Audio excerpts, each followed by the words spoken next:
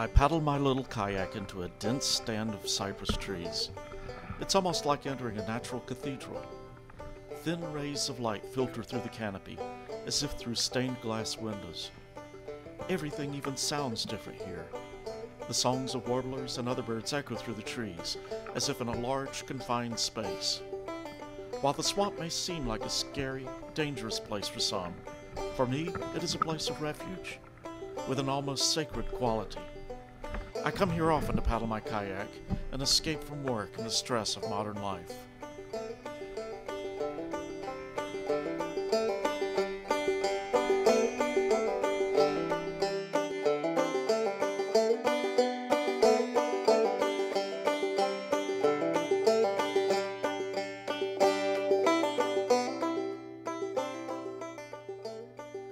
Rimini Swamp is also known as Sparkleberry Swamp, a vast stretch of flooded forest that stands at the northwestern end of Lake Marion. Here in the swamp, the mighty Congaree and Wateree rivers come together to form the Santee River, which drains much of the South Carolina watershed. In fact, the Santee Cooper River Basin is the second largest watershed on the Atlantic coast. Here, nearly 300 species of birds, including bald eagles, osprey, warblers, woodpeckers, and wading birds, call the swamp their home. Many of these birds, particularly warblers, need large unbroken blocks of deep forest. Rimini is also home to the East's largest colony of yellow-crowned night herons. The last verified sightings of the ivory-billed woodpecker, long feared extinct, were in the Santee Swamp in the 1930s. The Rimini Swamp is also home to 125 species of fish, including the first known population of landlocked striped bass. One of these species, the short-nosed sturgeon, is endangered. Alligators and snakes share the waters of the swamp, and raccoons, deer, and wild pigs roam its banks.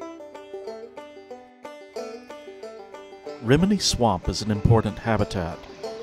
One would think that this place, which seems so old and mystical, must be a holdover from an ancient time. However, that's not the case.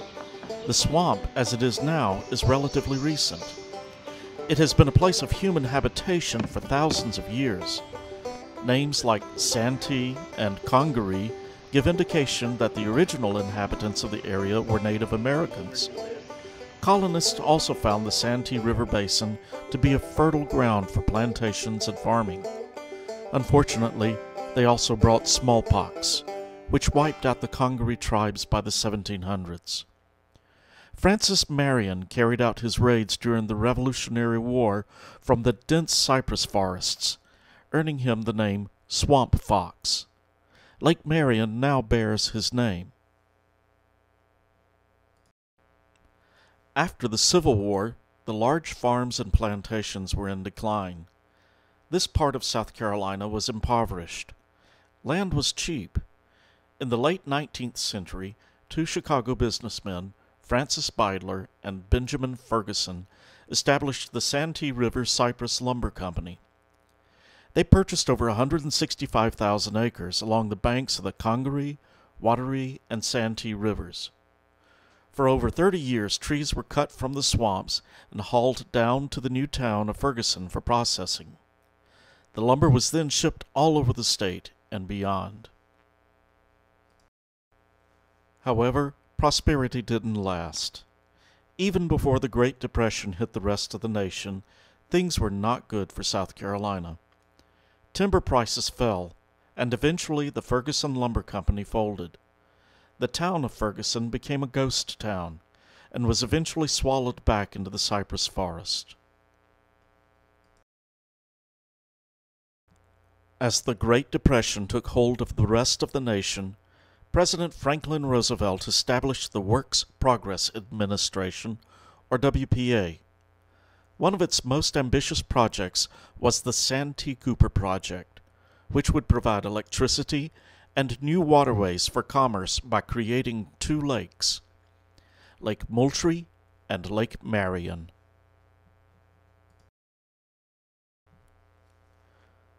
The project got underway in 1934 and created 12,000 jobs, over 9,000 of those for South Carolinians who really needed the work.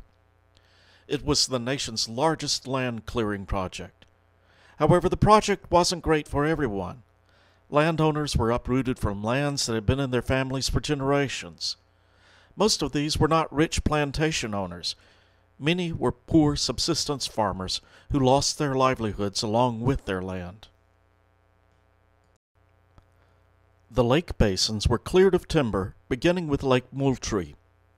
Lumber was cleared and the stumps were bulldozed.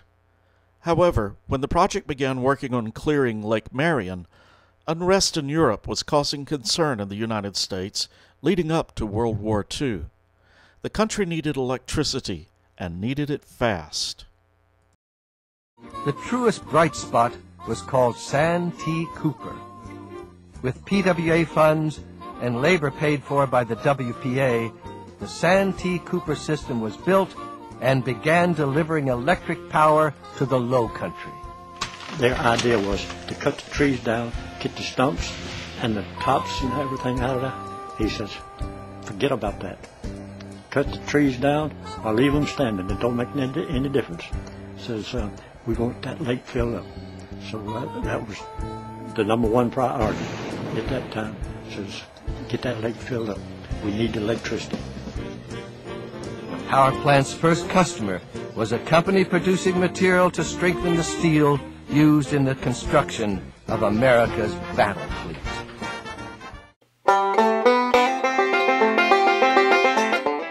The result was that the cypress forests in the upper reaches of Lake Marion were left largely intact. The forests had already been logged during the Ferguson lumber era, but these were starting to recover.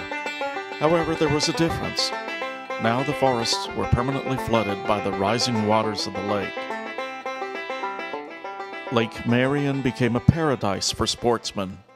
The forests recovered, and fishing became a treasured activity. The Santee Cooper power plant began providing power for the area, including power for industries necessary for the war effort. An old-growth cypress forest from the former Beidler-Ferguson tracts, located along the Congaree River, was preserved and eventually became the Congaree National Park. It seemed that the forests of the Santee were also safe, yet there were still threats to the forest. As the years passed, the upper reaches of Lake Marion did not prosper as well as the open water areas of the lake. The farming town of Lone Star dried up and became a ghost town. On the other side of the lake, the community of Rimini never really developed into a town. In 1997, Congressman Jim Clyburn proposed a bridge linking the two communities. The idea was that a bridge would open up this section of the lake for development and better economic times for these impoverished communities. Almost immediately, there was backlash against the bridge proposal. Some said that it was a waste of money.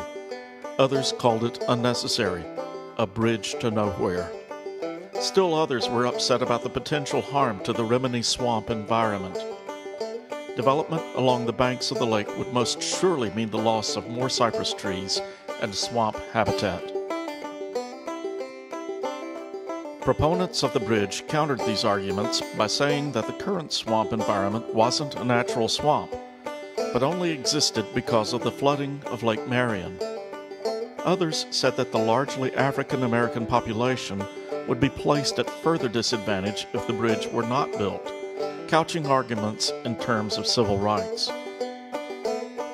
In 2003, approval for the bridge was granted by the South Carolina Department of Transportation and the Federal Highway Administration.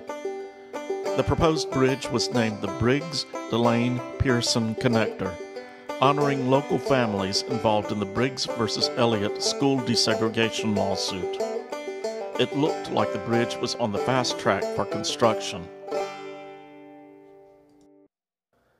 In 2005, South Carolina Wildlife, the Coastal Conservation League, and Audubon, South Carolina sued both the Department of Transportation and Federal Highway Administration to stop the bridge.